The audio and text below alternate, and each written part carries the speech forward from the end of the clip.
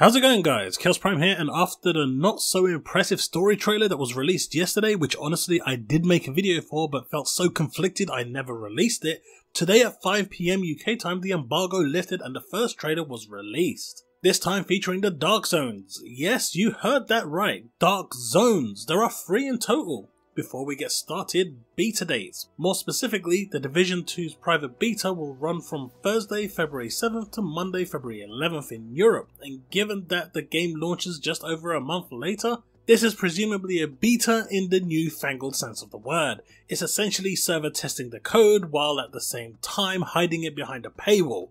Ugh. On to the Dark Zones. I won't be going into any story here as I believe that it's best experienced yourself, however there are plenty of sources and the trailer I'll play after this in full will give you some idea of what you're expecting. Unlike the original game, here in Division 2 the Dark Zone is split into 3 Dark Zones and each play differently based on the actual Dark Zone you visit. Dark Zone East, the largest of all 3 Dark Zones, players will utilise long sightlines in overgrown governmental parks.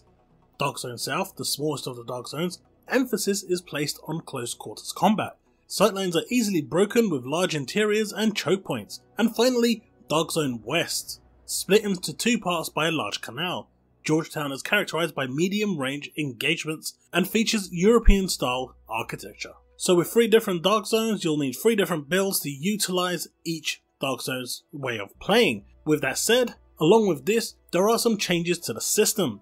Instead of 24 players, each Dark Zone now has 12 players, which may seem small, but they have also reduced the size of the Dark Zone by a third. Low to mid-range gear will now be collected straight to the inventory with only the best gear requiring extraction. Another brilliant idea, so for those just wanting to experience the area, if you are extracting, all 8 others will know you're extracting something good. Great grief mechanic if you ask me. They learned nothing. Well, that's not true. They did add turrets to the entrance gates of the Dark Zone to prevent people camping the doors and killing players before they even load in. So they did learn something at least.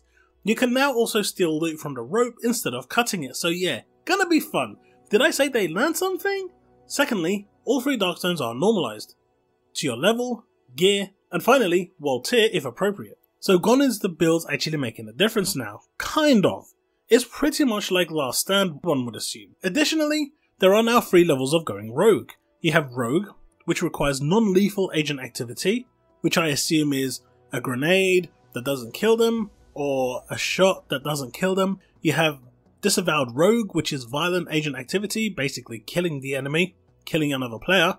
And finally, Manhunt status, which is the highest priority. This is basically when you go full manhunt as you would do in Division 1. Now, remember I said kind of? Well, there is a funnel aspect to the Dark Zone. This is called the Occupied Dark Zone. No rules, no rogue status, no normalization. It's a no holds barred zone where you pit your builds against other players for a gung-ho mano a mano. You'll get very little notification in terms of statuses or anything with people going rogue. You can't trust anyone, even your teammates, because friendly fire is active. So with that said, good luck and get ready to troll. I mean, it's an interesting take on the Dark Zone and how it will play out. Sadly, I'm not sure. No invite for the awesome me, but hey, maybe one day. We also have actual PvP in Domination where you go 4v4 to dominate a zone. Typical stuff which sounds fun actually. I like these sorts of PvP. And Skirmish, which is pretty much the same Skirmish you have in Division 1. All in all, it's shaping up to be pretty awesome, at least from this trailer. I'm kind of happy I didn't release the video from yesterday because if I did, this would have been a complete U-turn. So it's a good thing I held back on that because that was pretty dark. Let me know what you all think in the comment section below. My first real Division 2 video. If you enjoy it, though I am not invited to the gameplay testing, if you like this video, then let me know. I'll continue making more in the same vein. If you'd like to help me get to these conventions and actually get hands on for you lot, all you have to do is hit that thumbs up button, click on that red box, and as the numbers go up, so will the chances of me getting invited. Thanks for watching everyone, and until next time, remain legend.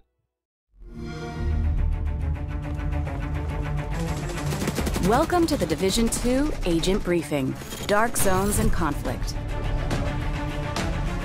7 months after the virus outbreak, Washington, D.C. is on the brink of collapse, threatening the fate of the entire country. You, agents of the Division, are the last line of defense. At At launch, The Division 2 will offer a realistic and immersive experience, including an accessible range of online multiplayer activities across 3 new Dark Zones and Conflict, our organized PvP modes. After attempts to eradicate the virus failed, quarantined areas quickly formed and an insufficiently tested chemical was deployed, DC-62. The results were devastating. DC-62 proved to be just as lethal and left a path of desolation across concentrated areas of the city. Dark Zone, the Division's intense mix of PvP and PvE, is returning. The Dark Zone is a unique environment filled with rewards, where anything can happen and no one can be trusted. Agents will now be able to access 3 different Dark Zones, each with its own distinct environment, landmarks, and challenges, and with up to 12 players sharing the same zone. The 3 different Dark Zones host a wide variety of environments and gameplay, providing players with a renewed experience and different challenges every time they play. The walled-off Dark Zones have remained untouched by scavengers, leaving these areas filled with high-level equipment.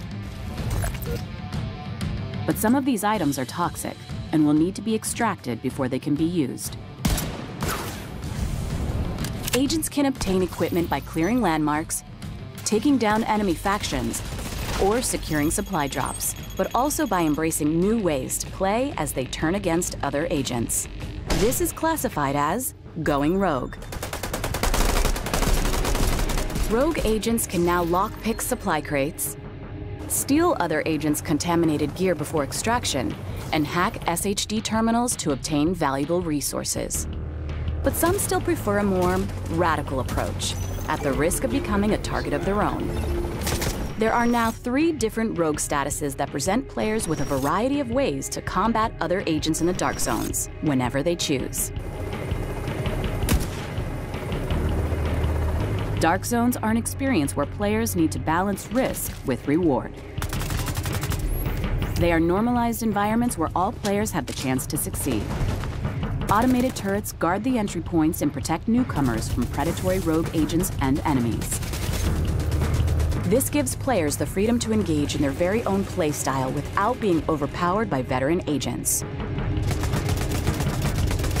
While Dark Zones remain an accessible challenge, Occupied Dark Zones, our most brutal version of the Dark Zone, will also be available at launch.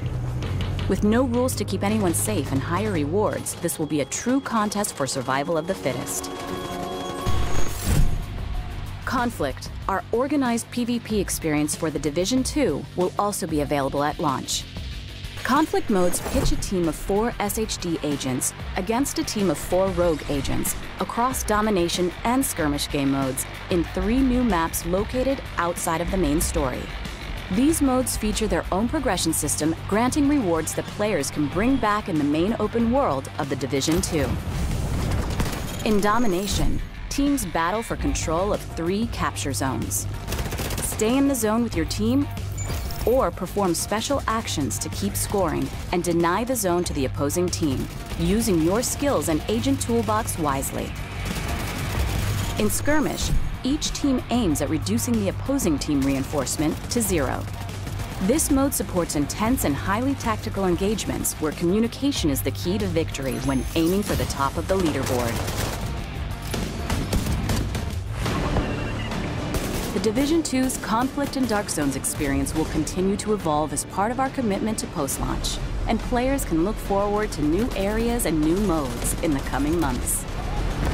You will decide how you will want to achieve your mission, as a team or standing alone.